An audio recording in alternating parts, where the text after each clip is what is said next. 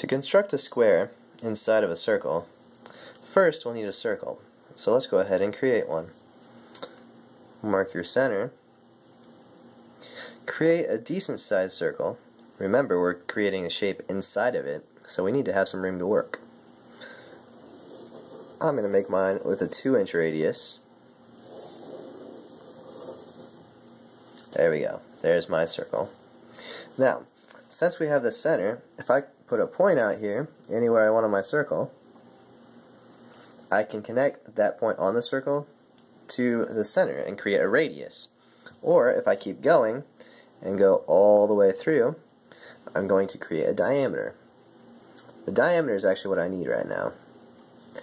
Here I have a diameter. I've chopped my circle exactly in half so that this side is the exact same size as that side, or congruent. Now, I have 2 endpoints here on my circle. So if I spin my paper here, what I have is a nice little line segment. If I do my bisector construction and bisect this segment, I'm going to bisect it, which means I'm going to create a line right through this middle, right through the center. It's also going to be 90 degrees, which is exactly what I need, so that it'll chop my circle into 4 even pieces. Go ahead and do the bisector construction. Line up the brass ring with one of the endpoints on your circle. Go beyond halfway across your line segment that you're trying to chop in half, or bisect, and make a little arc above, a little arc below. Remember which setting you used.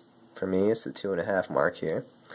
Come to the other end here, brass ring on the end point, same thing, 2.5 mark, 2.5 mark. I have a crisscross above and below my line that I'm trying to bisect. If I connect the 2 points, just like so, I'm going to have that perpendicular bisector, which gives me 2 more endpoints out on my circle. Now I have 4 of them, and they're all evenly spaced around my circle, which means if I connect the 4 of them, I'm going to end up with a nice square that goes inside the circle.